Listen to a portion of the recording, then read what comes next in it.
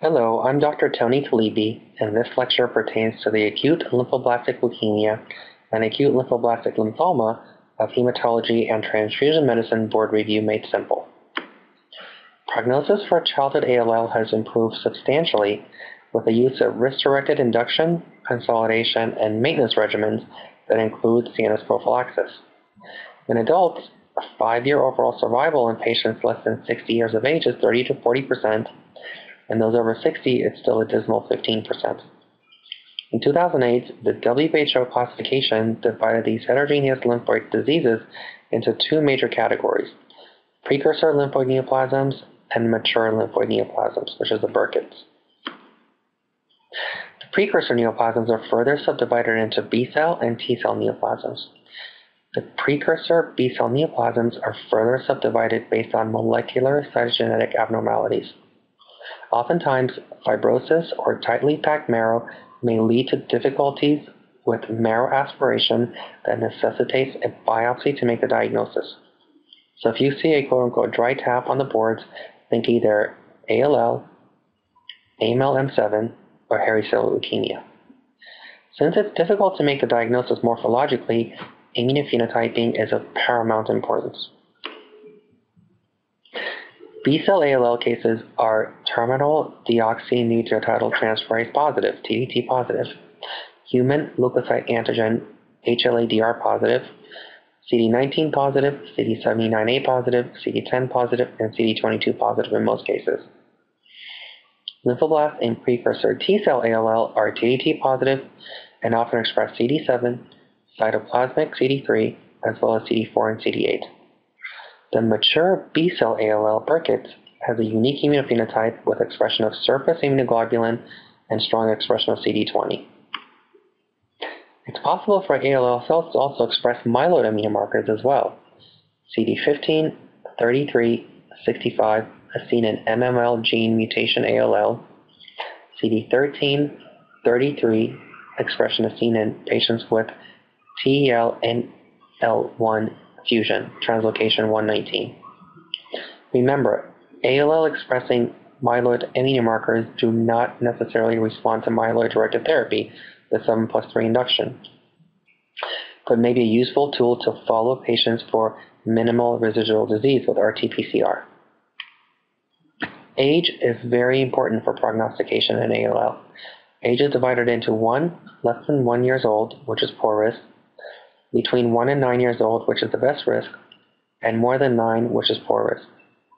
Cytogenetics are also extremely important for prognostication.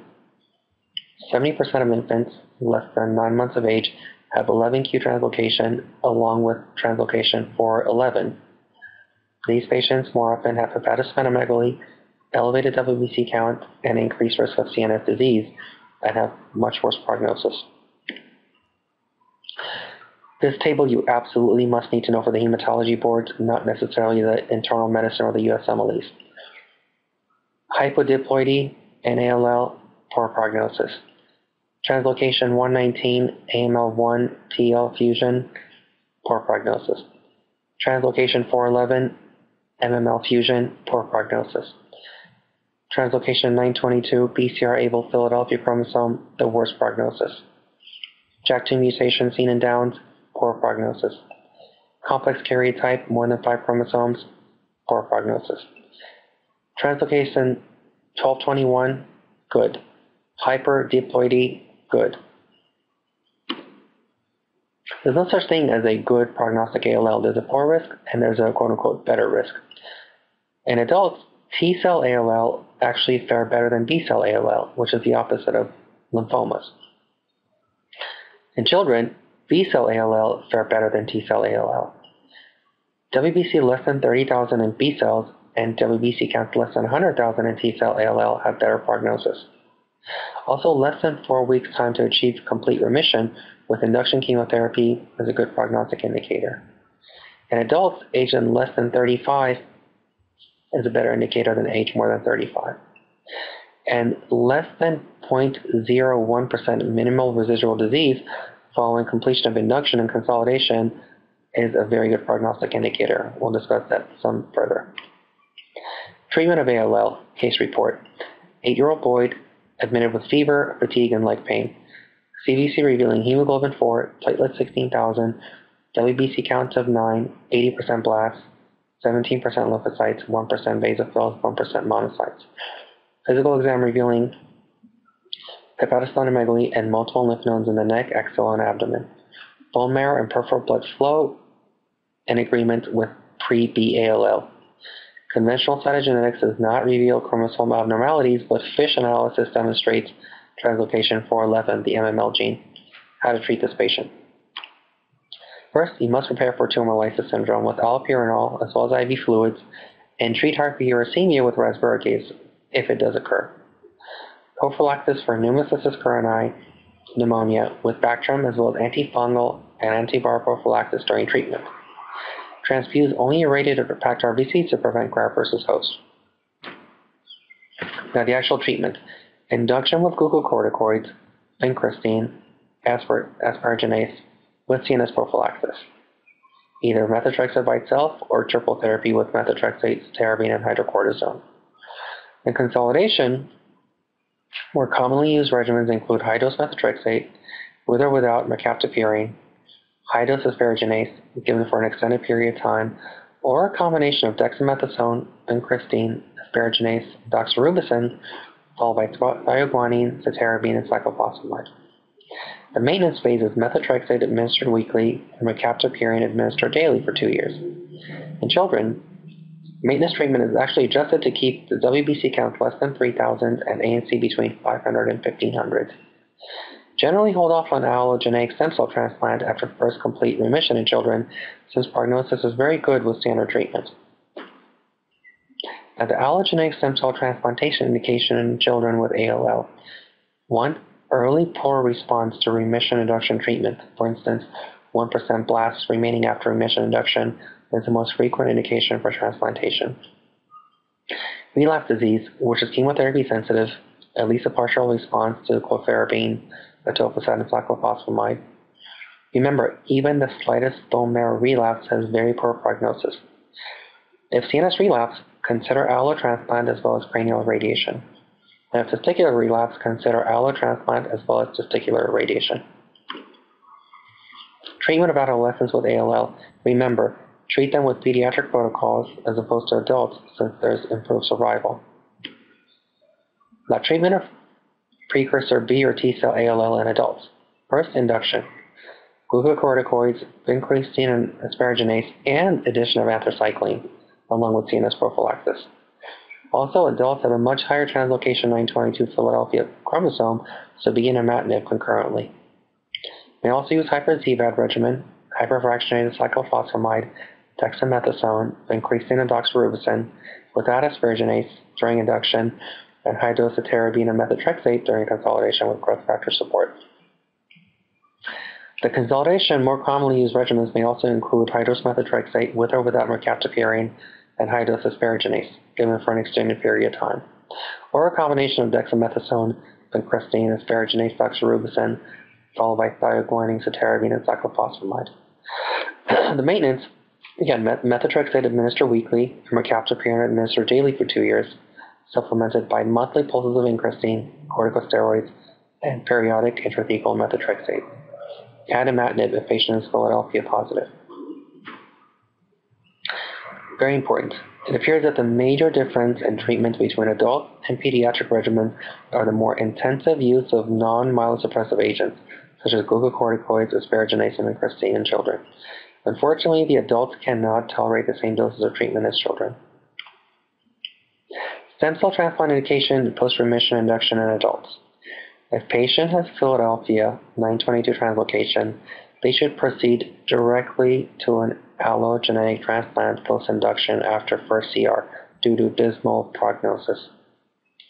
If patient also has standard risk, meaning, for instance, hyperdiploidy, and has a matched sibling, very important, matched related sibling, then the matched sibling allo stem cell transplant following complete induction remission is recommended due to improved survival based on the ECOG 2993, which is a landmark study.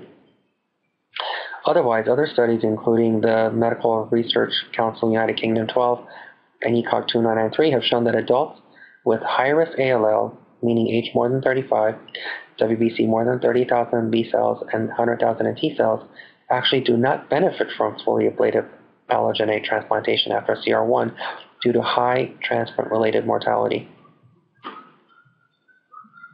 Other indications for adult ALL to proceed to allotransplant: poor early response to remission induction treatment. For instance, 1% blasts remaining after remission induction is the most frequent indication for transplantation, either positive by FISH or PCR. Relapse disease, which is chemotherapy sensitive, at least partial response. So either high dose of Talebi, Nelarabine, and remember clofarabine in relapse children T-cell ALL. Remember, even the slightest bone marrow relapse has very poor prognosis. If CNS relapse, consider allotransplantation as well as cranial radiation. If testicular relapse, consider allotransplantation as well as testicular irradiation. Detection of minimal residual disease on follow-up after remission. Patients with 1% or more leukemic cells after remission induction fare almost as poorly as those who achieve clinical remission by conventional morphologic criteria, at least 5% leukemic blasts, whereas those who achieve molecular or immunologic remission, less than 0.01%, have an excellent outcome.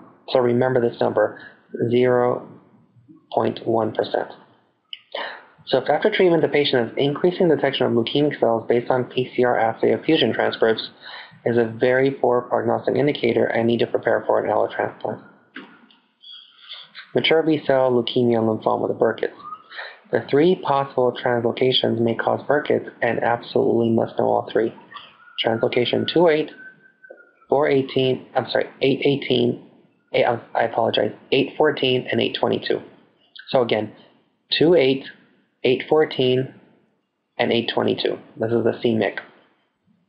Since the rate of tumor lysis is tremendous, may consider 1 week of remission reduction phase, in which steroids or 1 dose of vincristine are administered, which will lower the disease burden and lessen the severity of impending tumor lysis with induction treatment. Prognosis has improved drastically with induction use of fractionated high doses of alkylating agents such as cyclophosphamide or ifosfamide with high-dose methotrexate.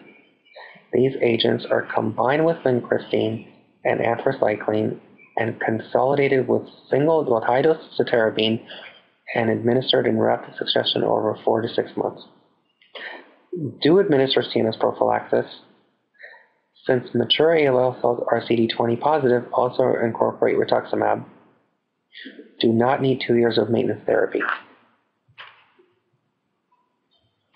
Now, what is the difference between acute lymphoblastic leukemia versus acute lymphoblastic lymphoma? The difference is arbitrary. Patients with more than 25% bone marrow replacement by lymphoblasts are considered to have acute lymphoblastic leukemia, whereas patients with a lesser degree of replacement or no detectable abnormal lymphoblasts in the marrow are classified as having acute lymphoblastic lymphoma. Treatment of the two is similar. This concludes the acute lymphoblastic leukemia / lymphoma chapter. Thank you.